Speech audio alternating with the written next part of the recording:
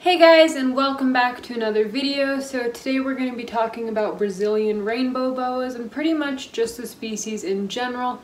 Not any specific care or anything for today, but just the species, where they're from, when they were discovered, their lifespan, their breeding habits, all those things. So with that being said, let's go ahead and get started. The first thing I want to cover about these guys is their scientific name, and as usual I will probably butcher it, but I'm going to try. I'll put it on the screen so you guys can read it. I believe it is Espicrates centrea.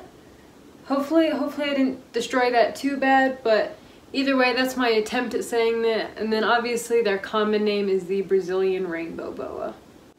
And there's also a few subspecies of Brazilian Rainbow Boas. There's the Central Island Rainbow Boas, the Marajo Rainbow Boas, I think I said that right, and then the Espirito Santo Rainbow Boas. Again, I probably butchered all of those, but either way, those are the few subspecies. And then there's also Colombian Rainbow Boas. They're not a subspecies, but it's just another species of rainbow boas. I'm not going to talk about them today, but just know that there are Colombian ones as well as the Brazilian ones.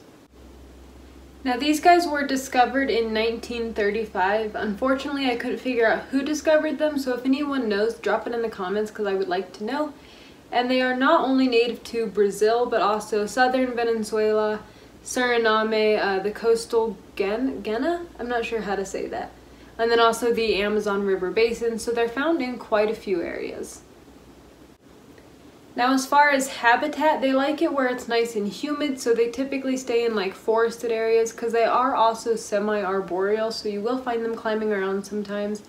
And they'll also get down in the water and soak sometimes, so keep that in mind if you want to keep these guys in captivity, that they are semi-arboreal, meaning they do like to climb sometimes, and they also like to get down in the water and soak. Now considering these guys like to hang out in thick forested areas that are near water, they also like it very humid. As babies, they typically hang out in areas where it's about 100%, and as adults, they tend to stay where it's more like 80%. But either way, if you want to keep these guys in captivity, just keep that in mind that they like it very, very humid. The next thing I wanted to cover about these guys is their size and lifespan. As adults, they're typically anywhere from 4 to 6 feet and can weigh anywhere from 3 to 5 pounds. As far as lifespan, they typically live around 25 to 30 years. However, there was a record of a female reproducing at 24 years old, so they do have a pretty long lifespan, but the average does seem to be about 25 to 30 years. As far as appearance, these guys are fairly heavy-bodied as adults. They're not as heavy-bodied as, say, like a common boa, but they're also not as slender as an Amazon tree boa. They're kind of in between. They're not super thick, but they're also not very slender. As far as coloration and appearance, the Brazilians are typically fairly red in color, and then they also have these distinct black rings on their back, along with the black splotches that have an orange crescent on their sides. They also have dark circles right there and a bright white stomach. Another distinctive marking that these guys have would be the black lines on the top of their head and the black stripes above their lips. They're also very, very iridescent. I'm going to go ahead and insert a couple videos and images that show those very, very well. They're all pictures and videos of her, but I'm going to go ahead and throw those in. The reason I'm not showing them directly in this video is because she's a bit upset right now. She was hissing at me a moment ago, so I don't want to try to force her to show off markings too much by like trying to get her head too close to the camera. So that's why I'm not showing it directly, but I will go ahead and insert a couple videos and pictures.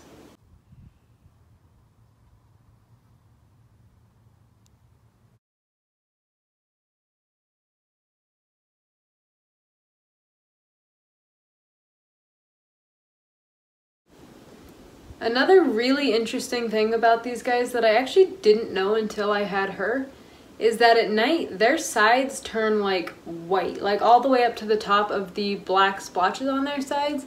They keep their pattern, but like the background of it just turns completely white, which is really interesting. And like I said, I didn't know they did that, and I still can't find anything on why they do it. I don't know, I'm guessing it's kind of like how crested geckos fire up at night, that it's just like a showing off thing. So if anybody knows why their sides turn white at night, let me know because I'm really interested.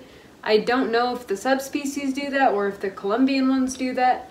I've only seen Brazilians do it. So if anyone knows, let me know in the comments. I'm going to go ahead and put a picture in of her at night when she does that because it's really interesting and it's really, really cool.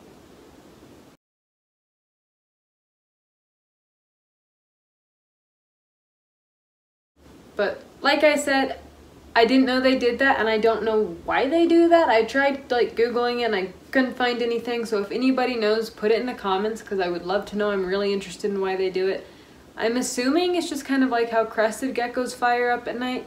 But again, I don't know and I didn't know until I started working with her. So if anybody does, let me know. The next thing I wanted to cover about these guys is their breeding. They don't necessarily start breeding at a specific age. It's more of once they reach 4 to 4.5 feet long, and they typically breed from November to January. Now, since these guys are a species of boa, they do give live birth, and they typically have anywhere from 12 to 25 babies about 90 days after ovulation. The last thing I wanted to cover about these guys is their temper. As babies, they can be a little bit defensive and more bitey, but if you work with them, by the time they reach adulthood, they should be very calm. They're going to be pretty active when you're handling them. They're not as lazy as some snakes, but they're not going to be super bitey if you work with them. She's still getting used to people. I'm still trying to socialize her more. She's getting better. It does take time, just like with any reptile. But assuming you handle them and work with them, they can be very, very docile and easy to handle. And that wraps up today's video, so I hope you guys enjoyed it and that you learned something new. As always, make sure you like, share, comment, subscribe. Also check out Reptile Rave on Instagram and give me a follow there. I do appreciate it. But with that being said, that ends today's video, so I will see you in the next one.